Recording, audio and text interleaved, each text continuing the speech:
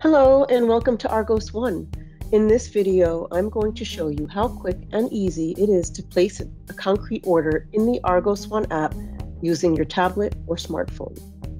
To start, you can locate the app in Google Play or the App Store by typing in Argos space 1 space USA, and there complete the download. Once you have downloaded the app, you can click on the icon from your homepage and you will be taken to the login screen. If you don't already have an Argos 1 account, you can reach out to your sales representative and request one. And you can also click on this link and request an account. You will need your Argos customer account number, which can be located on any one of your invoices.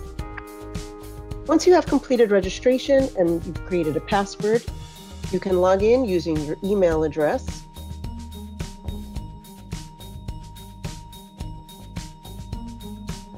And the password that you created, which will require an uppercase, a number, and a special character.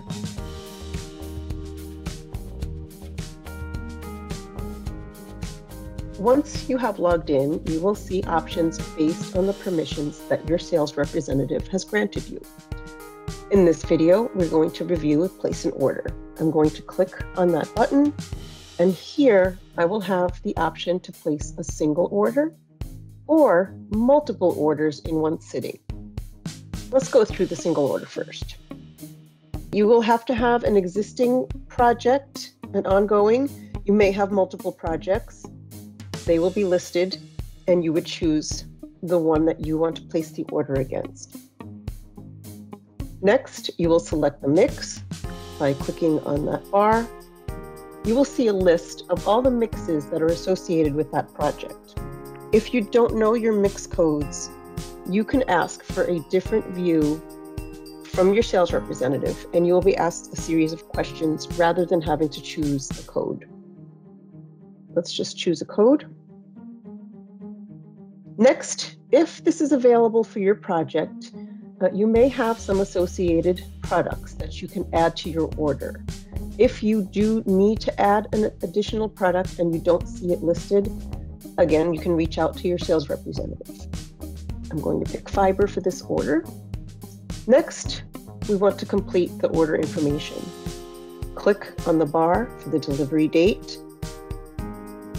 And you can see today's date is grayed out, so same day orders will need to be called into your dispatch office. You can place an order from 18 hours from now, so if you do need to place an order for tomorrow, you will be given choices of times that are 18 hours and further out from now. I'm going to choose the 8th. And the time, very simple, AM or PM if you have an afternoon pour. I'm going to keep it on AM.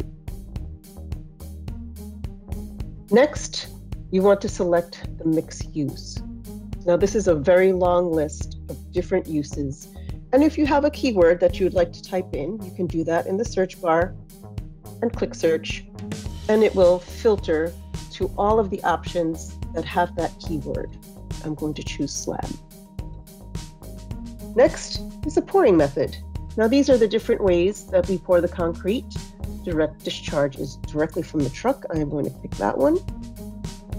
And the quantity here, one thing to note is that 3 is the minimum and 1,000 is the maximum. If you need to order outside of that range, then you would just need to call that into dispatch as normal. Okay, I'm choosing 55 yards, and when I have a quantity that's more than 1 truckload, I'm going to be offered a field for truck spacing. Order adjustment is optional. I'm going to click on that so you can see what it is. It's really asking dispatch to hold back on the last truck and then to check with you to see if you want that last load. If you wanted to hold back on the last 2 trucks, you can update that quantity, and dispatch will contact you before sending you anything beyond that hold quantity.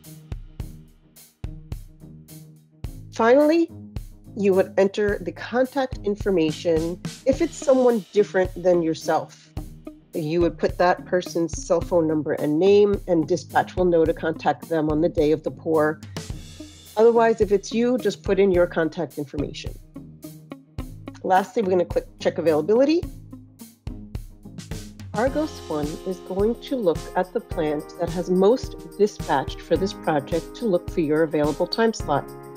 If your time slot is available, you will see a blue bar and it will say your option, and you will also be offered other flexible options. If your time slot was not available, all of the options would say flexible, and you would be able to choose the time that's the closest to the one that you requested. Now there is a timer that's counting down. It's 3 minutes. You have 3 minutes to complete the order, because while you're making your decision, all of these time slots are blocked and no one else can place an order against them. So we want to limit how long that's blocked for. I'm going to choose the option that we wanted, and it's going to take me to the final summary screen. Here I can review all of the final details.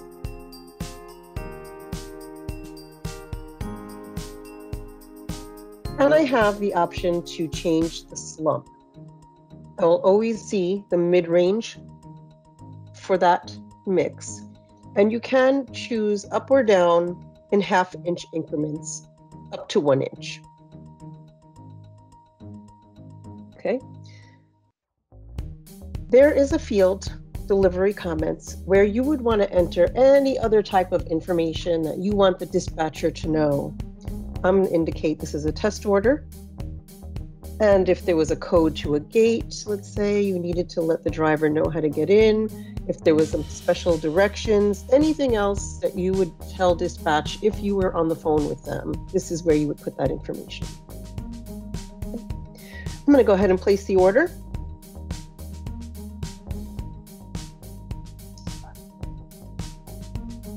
There's the order number and all of your information. You will receive an email. Here is what your email will look like. It will show you the plant that will dispatch the order, and you can see the order is in pending status. Once the dispatcher confirms the order, you will receive a second email, and the status will say confirmed.